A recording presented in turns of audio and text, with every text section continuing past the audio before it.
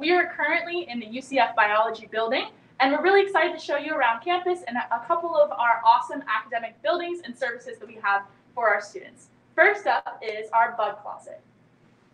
Hello, I'm Vicki with the Bug Closet. I'm the current outreach coordinator. If you're ever strolling through the first floor of the biology building, you'll find this cool set of bug displays behind me and somewhere down there. And then we also have some cool research information on the outside you can check out. But we keep out these displays so that people can see what bugs look like naturally, up close and personal, rather than having to look up YouTube videos or Google images of what they look like. So if we come inside, we can see why the bug closet is called the bug closet.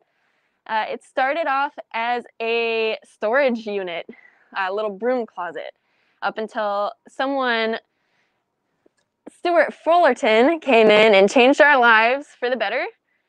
He was our main provider for money in order to bring all these specimens in. These are little specimens that students are currently working on.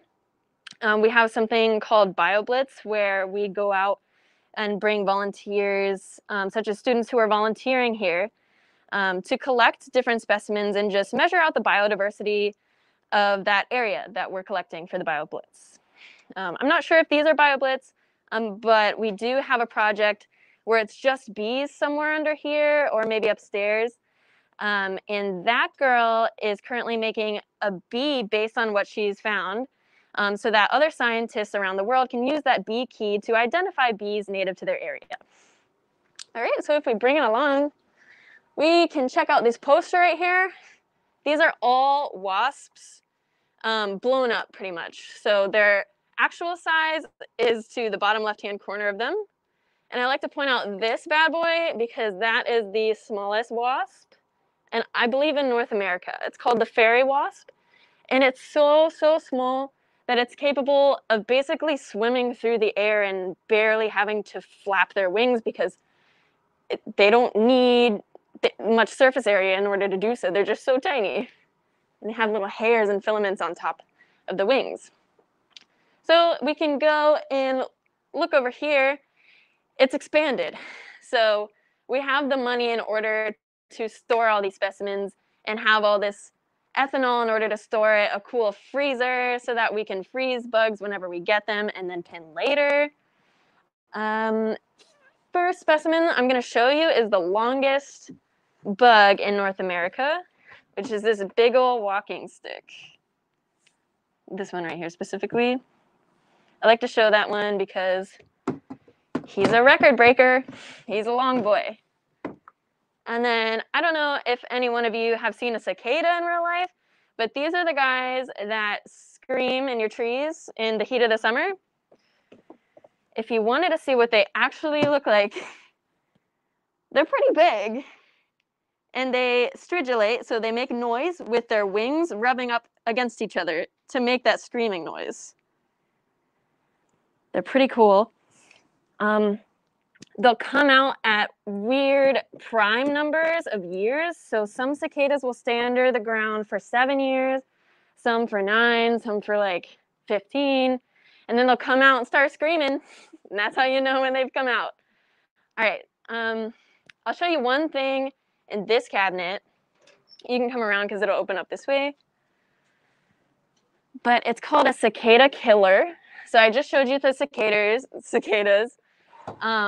These are what hunts and kills for the cicadas. They're big old wasps in the family Crebronidae.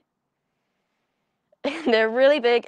If you can't get a good measure on Zoom right now or whatever live this is, it's about as big as your entire thumb. Yeah. All right, so I'll put those bad boys back. And let's move on to some beetles. All right. So the order of beetles is Coleoptera, and the order of ants, bees, and wasps is Hymenoptera. Both of these orders are very large and expansive and compete to be the largest orders of bugs. So if we look here, I don't know if any one of you have heard of what a weevil is, but I think they're really cute, and I like to point them out first because they have little noses, little snouts. These are actually the largest weevils in North America. It's the palm weevil, North American palm weevil. We did get a quick question, and Yeah. someone had asked if anyone is allowed in the bug closet, or is it only biology students? So, are you talking about visiting or volunteering? Because anybody can volunteer, and anyone can visit as long as it's either a scheduled tour via email or calling, or if it's just a couple people walking in and saying, "Oh, hey, can I just check it out?" or "Can someone show me around real quick?" Yeah, but if it's about 5 to 10 or more students, and they all come in and say, "Oh, let's get a tour," we're probably not going to accept it because it's a really small, tight space, a place we didn't allow a lot of people even before COVID. So if we move on over, I can show you a different beetle in the family Buprestidae. They're very shiny, and you can actually find these guys here. Most of these are native insects. And they're very metallic in color. So if you look at that guy, he probably has the most metallic coloring in this whole box, or these guys. But they're wood-boring beetles, so they lay eggs in trees, and they're really quick. So if you ever see one on a tree and you try to catch it, they'll just be like really quickly away from you. All right, so this is a little separate room where people can grab a microscope and study their own thing, whatever they want to identify or just look closer at, or maybe even practice their taxonomy. We have this fridge here to bring in specimens that are freshly collected so that they have time to become frozen, as that is the most ethical way to kill insects, or you can put them in ethanol and then use them for later. We have this cool fancy camera right here that's able to take pictures of insects really close up. They look kind of like these, for example. But we use these so that we can send them over to other scientists or let students see them so that it's an even more close-up view of what they look like out in nature.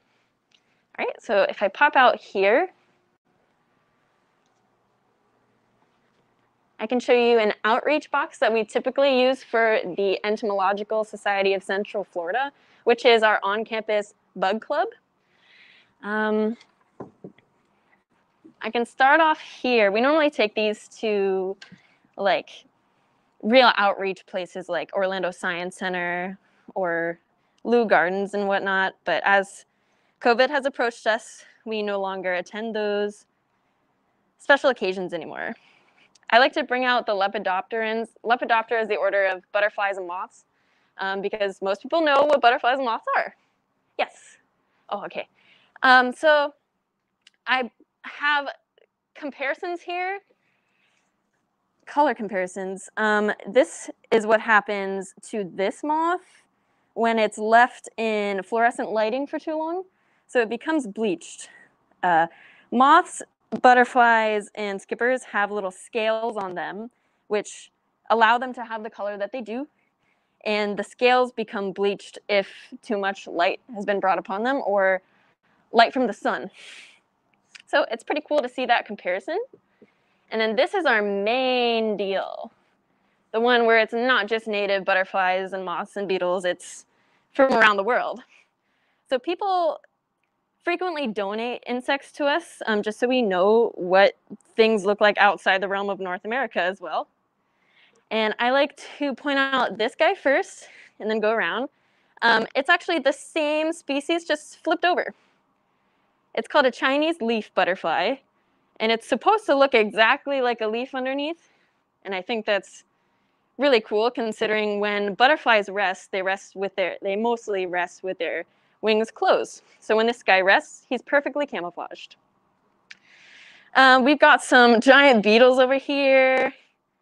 I like to point out this violin beetle, which is the brown one, capable of hiding itself in really small crevices.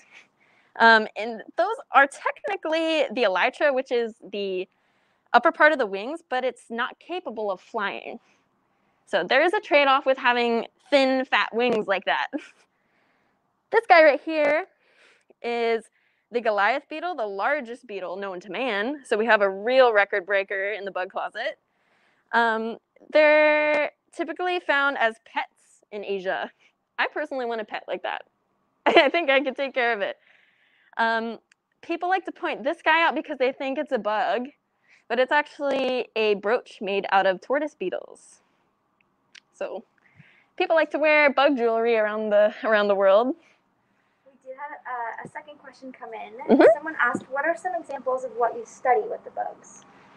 Of what I study personally, I study like the taxonomy. So if I'm given a box of wasps, which I have been recently, I can use something called a dichotomous key. And it'll show you different couplets of descriptions of what a bug might look like. And if that description matches your specimen in front of you in the microscope, you go to the next number up until you find out exactly what your specimen is. So that's how you do it. That's how you find out what bug is each bug. All right. And then last but not least in this box, the cool butterflies. I like to focus on this one because most people know what a blue morpho butterfly is, but they do not know that that coloration is not really there. So usually when you see blue out in nature, it's not really blue. It's actually the light refracting off of the structure of the scales back into your eyes to make it look as if it were blue. When really, it's more of a brown color. It looks very brown on the back. Yeah. So those are our outreach boxes. If we bring it over a little bit more, we have a gas chamber over here where we can set ethanol and make sure nobody breathes in ethanol fumes. But something really cool about this place is that it used to have a whole bunch more kinds of specimens that were not insects.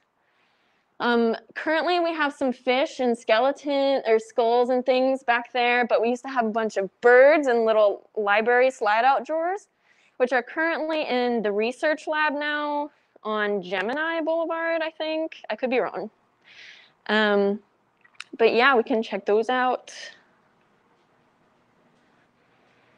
And I like to show people these things as well outside of bugs because it still falls into the realm of, you know, taxonomy, knowing what things are and knowing what they look like out in person. You can still send these out to different labs for them to look at. And it holds important scientific value. And that's the main reason they're in here. Even the fish are just perfectly preserved so you can just see all the different features of them. Yeah, and then we have some equipment here that's great for catching insects. So we have just standard butterfly nets that you can use to, you know, infinity swoop it in the air and catch something like a dragonfly. Or we have dip nets, which can be used in ponds, on the shores of ponds. And you can get aquatic insects as well. All right. So I think that just about wraps it up if we don't have any more questions. But I think it's a very worthy place to check out if you're a new student or a student who just hasn't known about this place. I think that's it for me. All right.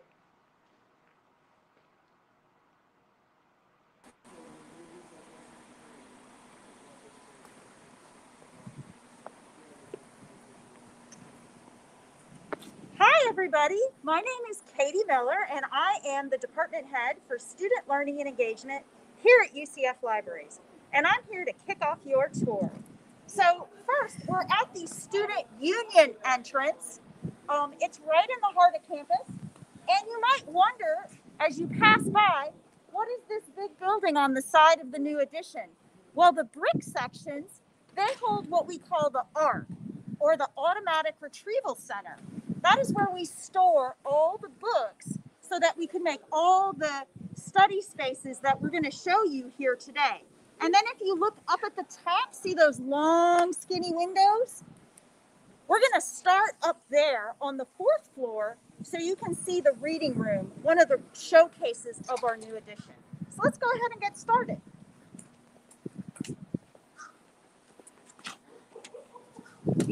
As we walk in, we're going to pass by the circulation desk. That's where you'll pick up your books from the ARC or checkout books that you find on the shelves that are sprinkled throughout the floors. We're going to start up on the 4th floor, but we're going to take this stairwell. So I wanted to take a moment here and show you, here's the student union. You can see the student union entrance.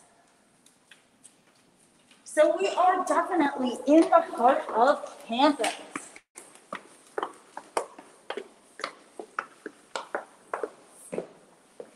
We're going up the stairs. We do have elevators, but we thought this would be more interesting. So we're going to take a little break here on the 3rd floor. And I wanted to let you know that David Benjamin is going to give you the tour of the 4th floor. So as I said, we're going to start up at the top and work our way down. David is the head of our special collections and university archives.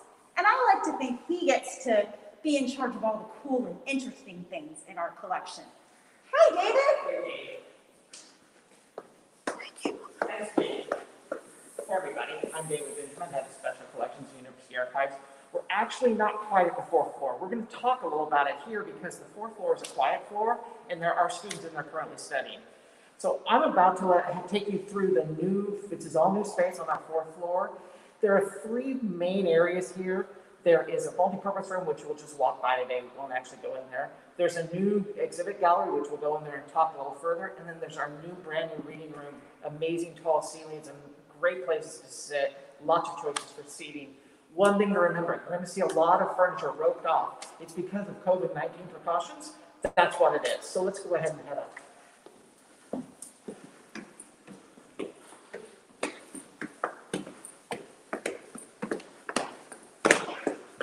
Again, we're about to enter the new 4th floor space.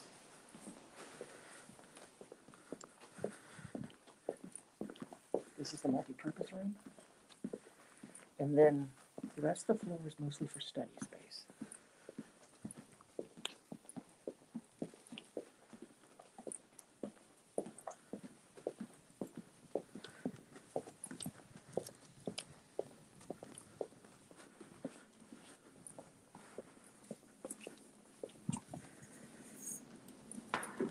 Welcome to the new gallery space. This just opened in January. This is where we can display really great things from our collection.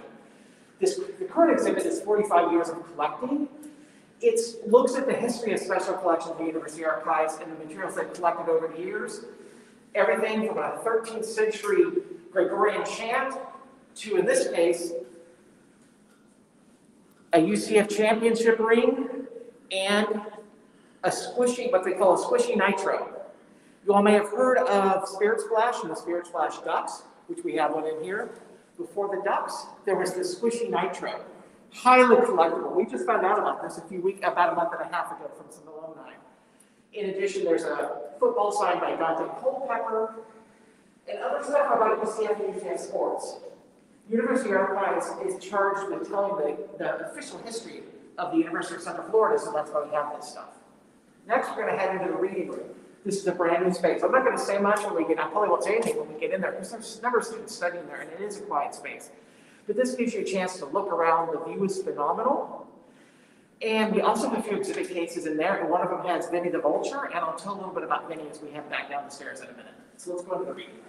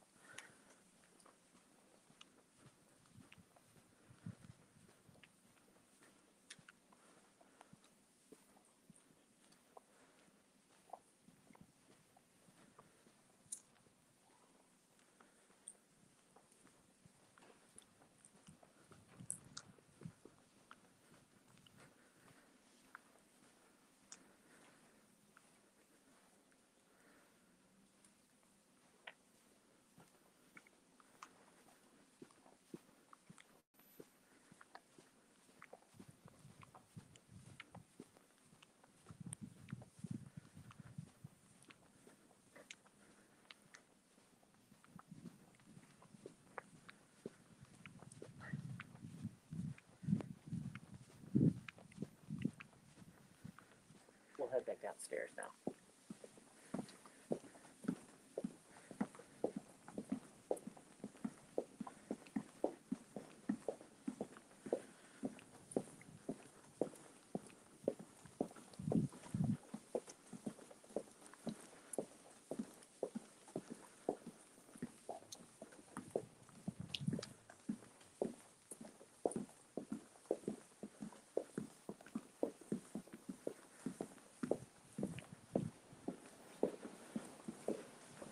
Just a little bit about Vinny as we go down. The 1969, there was a cartoon in the Future, which was the student newspaper at the time, about Vinny the Vulture. It was one of the vultures on campus, and it was people wanted to make it our mascot because they said it would bring fear to our opponents. I'm not quite sure if that's true or not. So this vulture was very popular on campus, and when he passed, they had it taxidermied, and it used to sit in the university's administrative offices. Eventually, it's made its way over to special collections of the university archives, where now it's housed. Currently, we're on the 3rd floor. Just peek in here. It's a little less quiet than normally. Today, it's a little quiet, but all different kinds of seating on this floor, places for people to collaborate.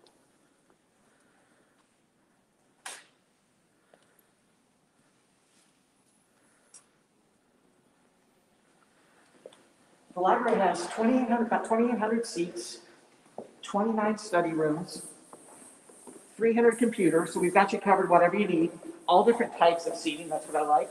You'll find something that's comfortable, whether it be a sofa, a high back chair, just a traditional table. You'll find it here, and it is a great place to study, and that 4th floor study room is really a great place. There's one floor we won't see today. We have a 5th floor study room that's perfectly silent. You make any noise and you're going to get in trouble from the other students. But it's an awesome place to study, and it also has phenomenal views of campus. So we're going to turn you over to Penny, who's going to show you the rest of the 2nd floor here. Thanks for joining me, and go Knights. Thank you.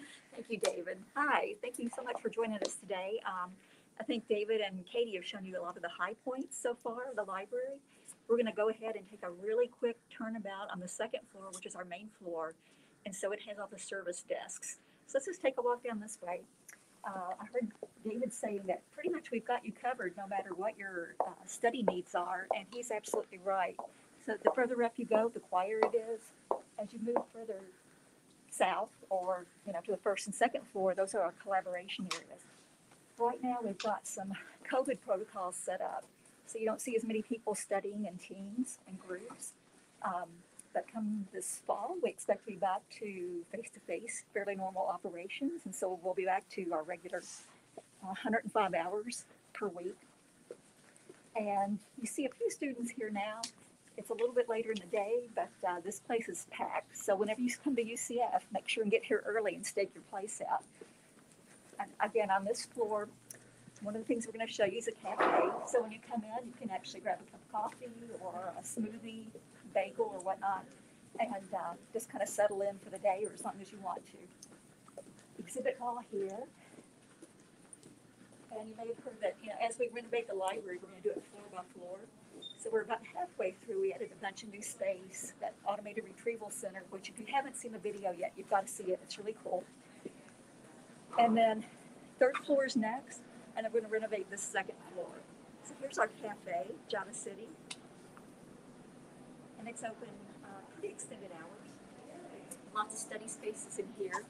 During normal times, you'll find groups in here, a lot of board games, chess and checkers, all set up in here. And this is a really popular site here. It's our LibTech tech lending desk. And you can take a look at this block sign and you can see some of the things they check out here. The very nice people here will also help you set up your Wi-Fi and kind of address a lot of tech questions.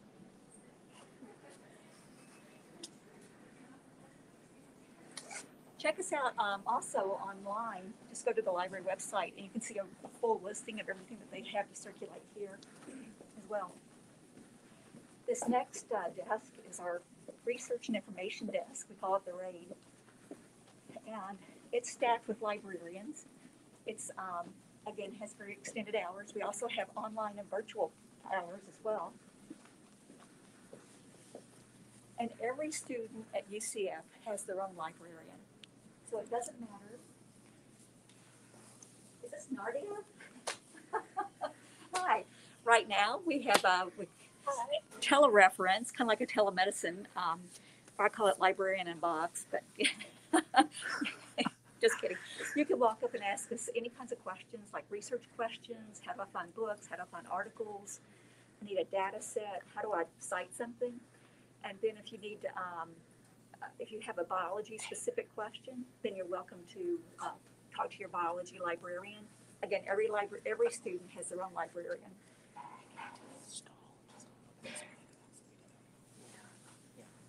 And now we're just going to like take a circle around this floor, and we're going to end up back at the circulation desk where you came in. So if you ask for a book from the Automated Retrieval Center or the ARC, you can come back over here to the circulation desk and pick it up. If you find a book in the stacks, you can pick it up. And then we also have a lot of textbooks here.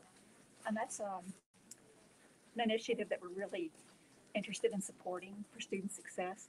So if there's a book that's fairly expensive and it might take a while for your financial aid to come in or something like that, we try to have that book here so you can not fall behind. And we also have a lot of electronic books that are free to students too, that are actually being used for course textbooks. David, is there anything else you want to add about this part of the floor? You talked about like the new books area, anything like that? You do that. Okay, we talked about that. It's his favorite part. I'll walk backwards this time because there's no stairs involved, but I'll probably still trip and fall. This is our new book areas. This is where you can see the new books that are required by the library. The other area, which is around the corner, we didn't see it. We have some places that have books designed for free reading, novels, biographies, things that aren't necessarily related to your schoolwork, but we feel it's really important to sometimes let your brain relax a little. I know I used to, when I was studying years and years and decades ago, I'd often say, I just need to read a book where I can forget that no one's going to quiz me. If I forget a major plot point, I'm not going to fail anything. I just did it for free reading. And that really helped to often reset my brain. It was really great. So we have that as well. That's a whole rotating series of books that comes and goes. So it's a great place to find a novel, to sneak away and read. So think about that when you're here. Then, yes, Penny. Glowforge. How about the Glowforge and 3D printer? Oh, you talk about that. That's new to me. Okay.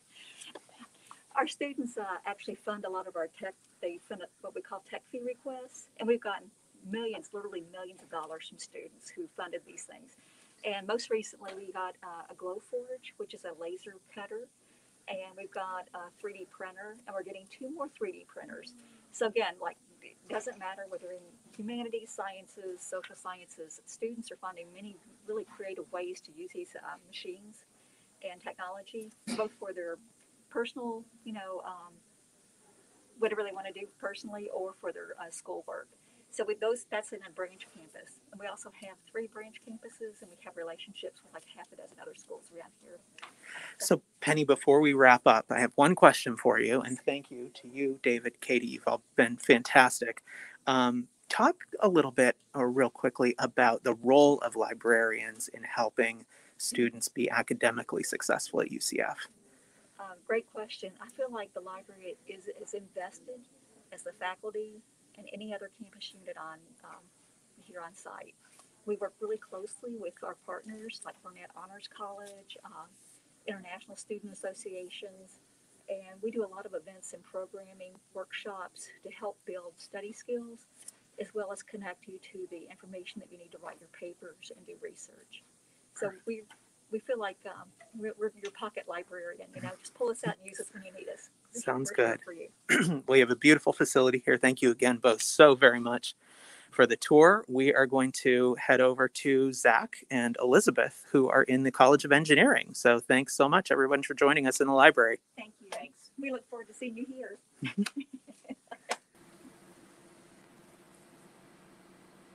Hi everyone, my name is Zach. I'm currently a junior here studying civil engineering.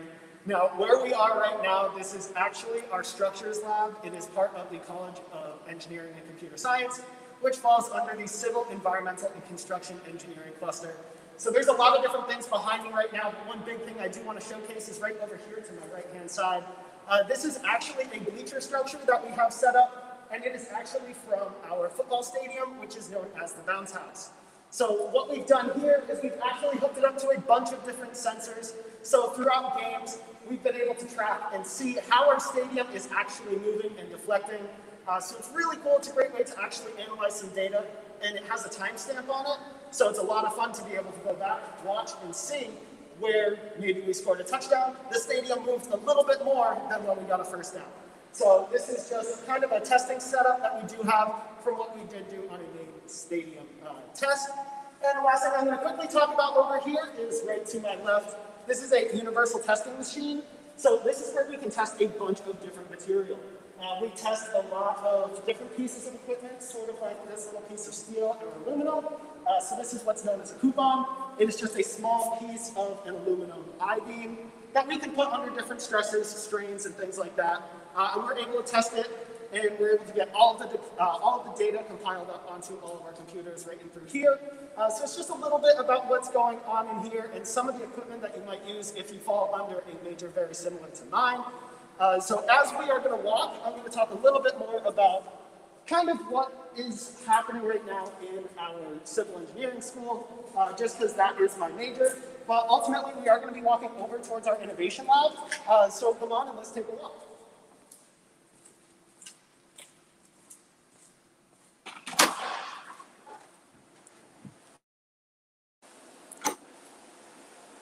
All right, so as you can see, we did just walk outside of our structures lab. Now, as we walk over towards the main atrium of our engineering school, you're going to see a lot of different labs that we're going to pass by, things like our geotechnical engineering lab. We do have our hydraulics lab, and a couple other labs that you will see along the way. Now, for myself, I am an out-of-state student, so I New England. I am from Northeast Connecticut. What you're looking at right now is the reason why I'm here at UCF. It is this engineering school. It is these different labs. It does offer so much more experience than any other classes or any other universities I have seen in the past. So that is why this has been such a great school for me. So as we're walking by, you're just going to see some labs on either side of us, and we are in the atrium, and you will be seeing our innovation lab.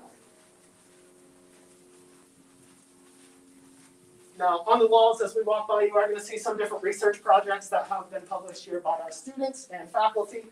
So it's just kind of a nice way to see what everyone's up to here in the College of Engineering.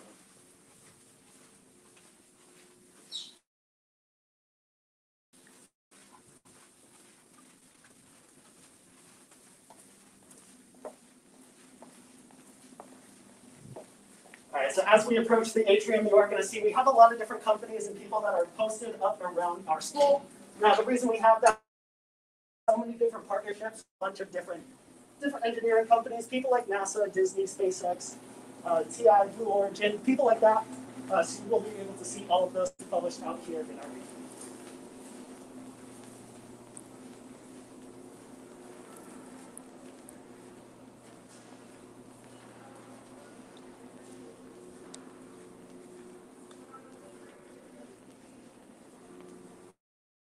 Other people who are going to help show us what's all about in the TI Innovation Lab. Hi, I'm Elizabeth, and this is the TI Lab if you just want to walk right in. Hi, I'm Luke. So this is the TI Innovation Lab, and we're kids come in and work on projects, but we have a laser cutter and 3D printers. So on the table over here, we have some examples of what laser cutters do. So we have some engraving here of a map. And it's just the city of Orlando that a student made for one of their architecture projects.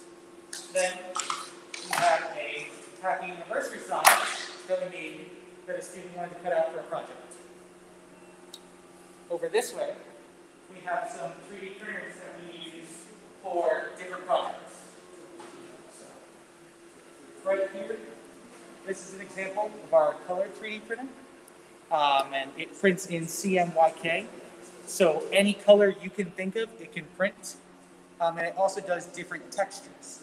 So on this specific pebble here, it has carbon fiber, cloth, wood, and stone, all on the same part.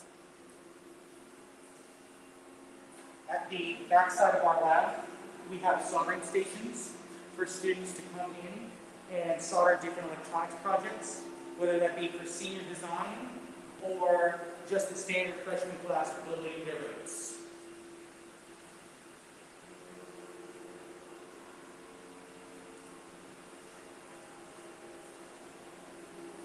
Over here, we have our tool carts.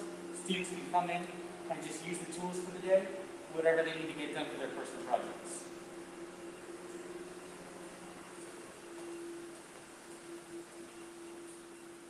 This is our back room, and here in the back room we have a CNC foam cutter. This is used to make wings for aerospace teams so that they can build their planes efficiently for senior design. Over here we have our laser cutter, and the laser cutter I showed earlier can engrave and cut, but it doesn't only do wood, it does plastics. As an example here, we were making a keyboard out of clear acrylic. We also teach students how to make laser cuts three-dimensional. So for a statics class, we had students take the laser cut wood and actually make of it, and then measure the forces in it. The biggest project we've done so far is right up here. We've had students build a plane on a laser cutter. And for all of you Star Wars fans, over here we have some TIE fighters that we laser cut and assembled.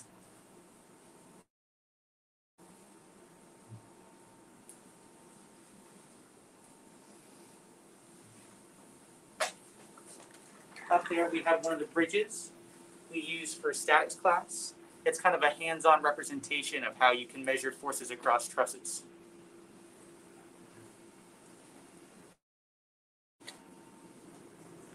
If you want to follow him over there.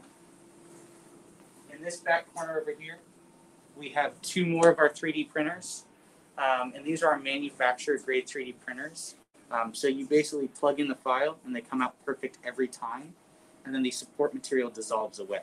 So there's no guessing and checking with parts. You just plug them in and they work every time.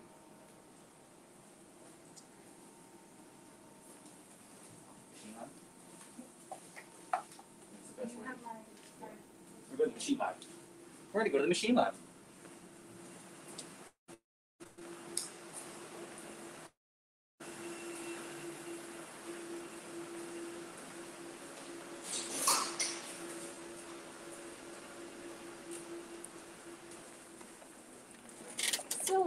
So this lab is it's a little more exclusive, while the innovation lab is anyone from any major can come in and work. This one you would have to get strict permission to be able to work inside this lab. This is due to the machinery, and you don't want to lose some fingers, and you don't want to be playing on machines that you don't know how to use.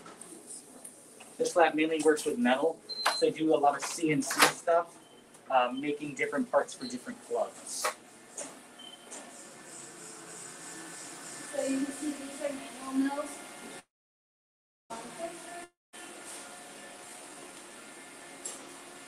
And this is actually Clarence. We need safety glasses on. Safety first.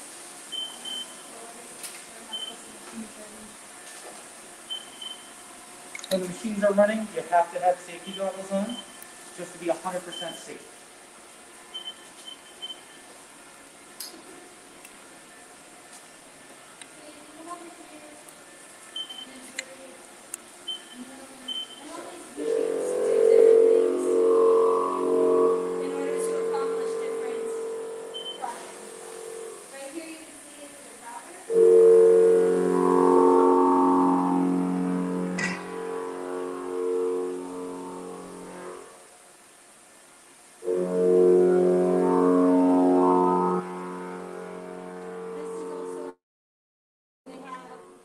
These are similar to CNCs, but they're automated milling machines. So you can actually import your dimensions instead of having to scale it yourself. And so there's a couple different types. There's this kind and this orientation, and they just do different things for various projects. This over here is a lathe, and so basically that spindle right there will spin at high speeds, and your objects can come out circular or like cones. So a lot of aerospace students will come in here, and they'll make nose cones for their rocket out of aluminum, because that's what this machine's meant to do. It can be operated manually or by CNC control. So if you want to get the practice of doing it manually, we have the control knobs down here. But if you decide that's way too complicated, we have the control box up here, and you can program it just to do it for you. Or you can use a mix match of both, which you would do for finishings and to get specific dimensions.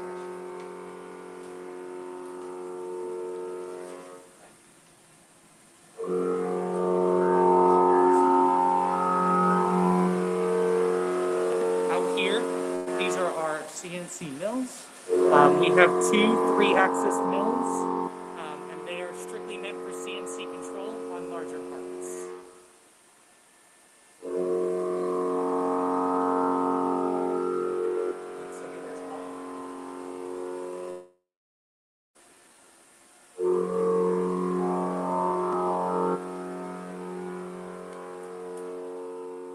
So in here, this is the office for the machine lab.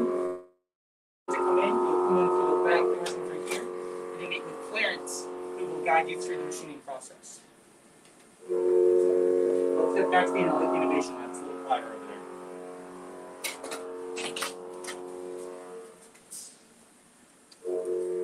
And the cool part is they're right next to each other.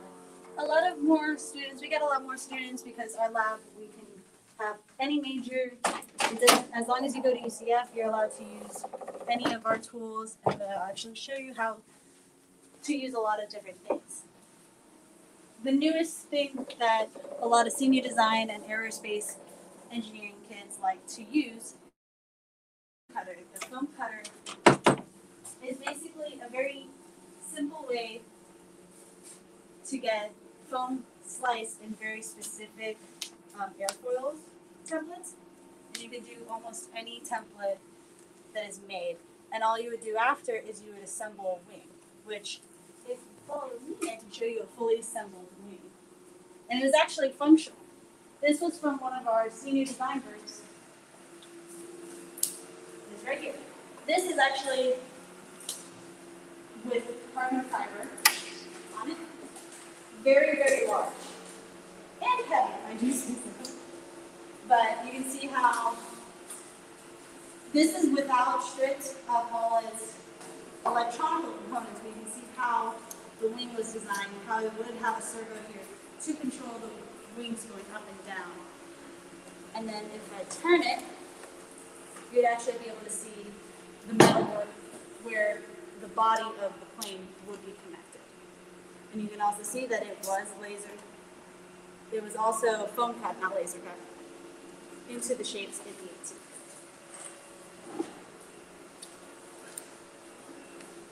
If you look right up there, there's also another fully assembled plane just without the wings because it did not fit in our lab at the time.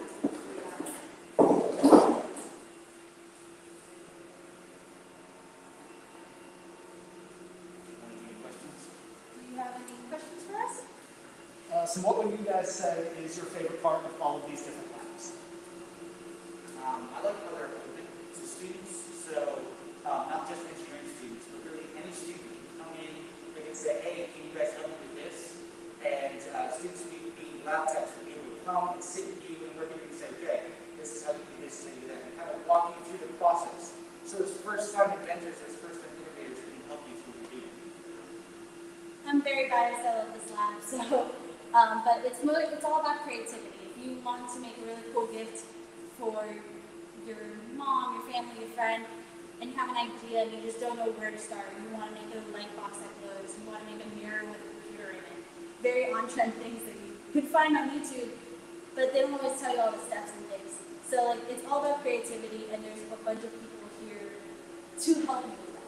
If I've had to help students not only with their school projects, but I've helped them create robots that they just wanted to create. It's all about the creativity. You have an idea, we can find someone to help you with that.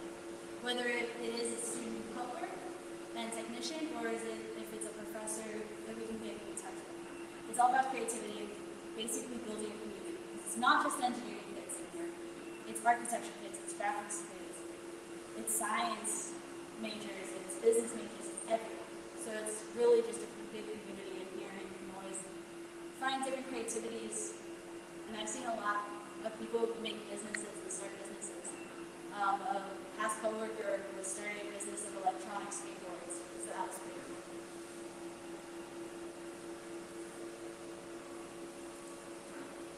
All right. Well, that is actually all the time we have for this segment. Thank you guys so much for showing us around. So with that, we are actually going to throw it over to Trevor Colbourn Hall. So thank you guys for sticking around and checking out some things that we have to offer here in the College of Engineering. All right, welcome to our next on-campus location. I'm standing right in front of Trevor Colbourn Hall, which is one of our newest academic and office buildings on campus.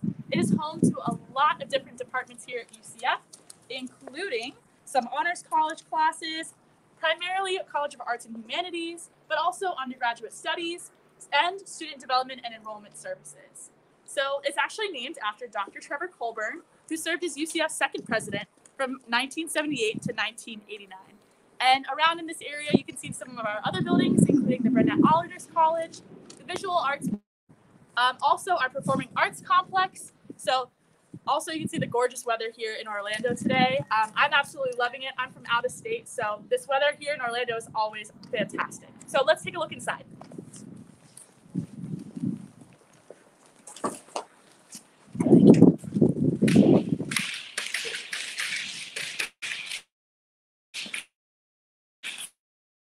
So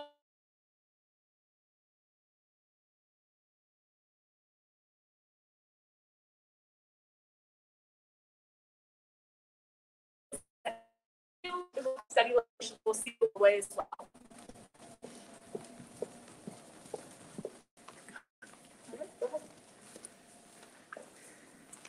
Okay, so here we are at Ninth Major Exploration and Transition Services. So if you come into UCF as an undeclared major or undecided, or you're just looking to explore your options, this is a great advising office for you.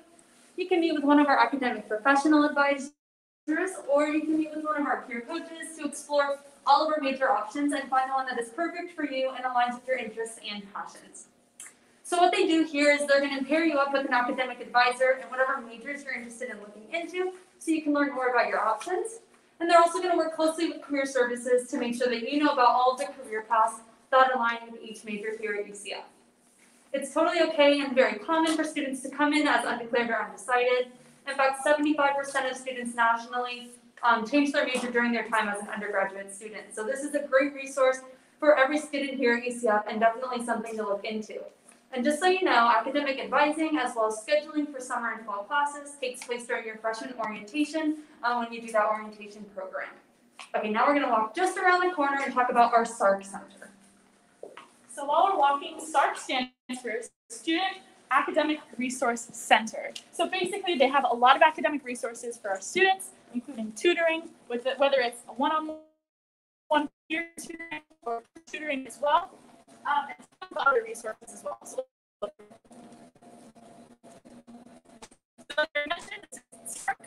and basically they include peer tutoring for 30 different courses and supplemental instruction or SI for 31 courses.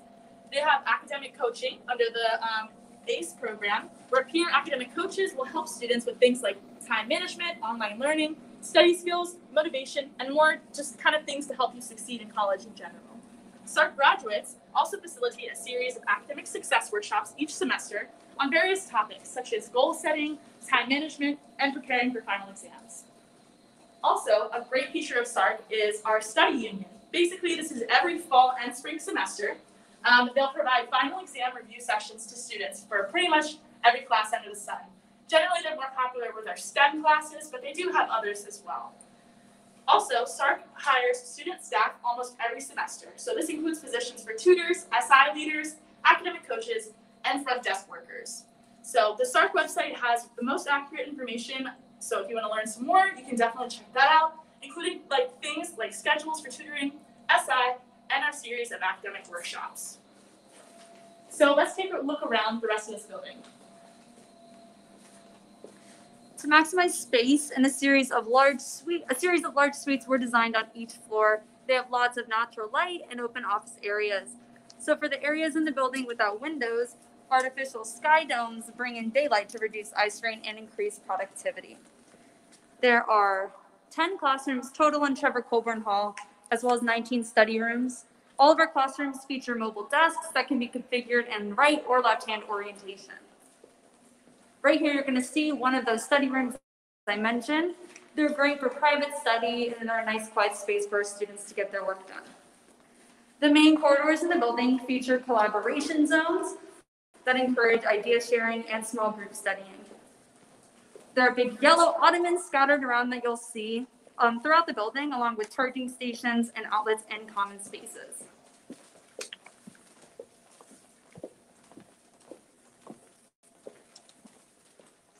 So as a Spanish major, I have a lot of my classes in this building. And as you can see, it's all brand new. And this is a really great place to come and study in between classes, or maybe before your class starts, or just to sit down after your class is done and get some homework done so you don't have to do it at home.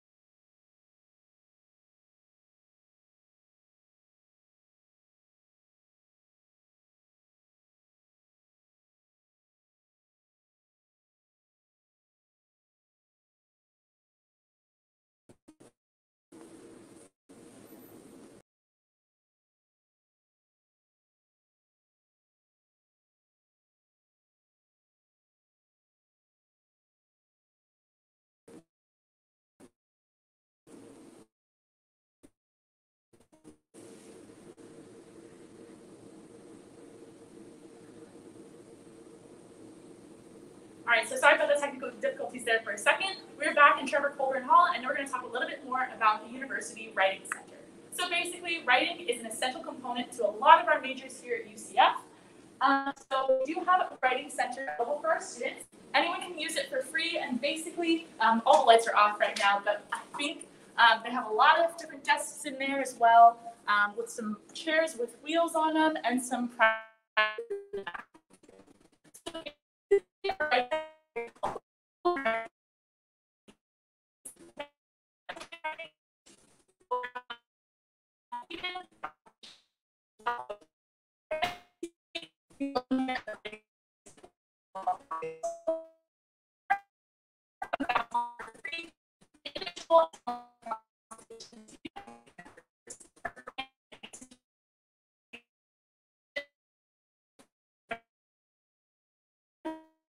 And all that stuff. So definitely recommend checking out the University Writing Center for all of your writing stuff. So thank you guys for joining us today. We really appreciate you coming to this on Facebook.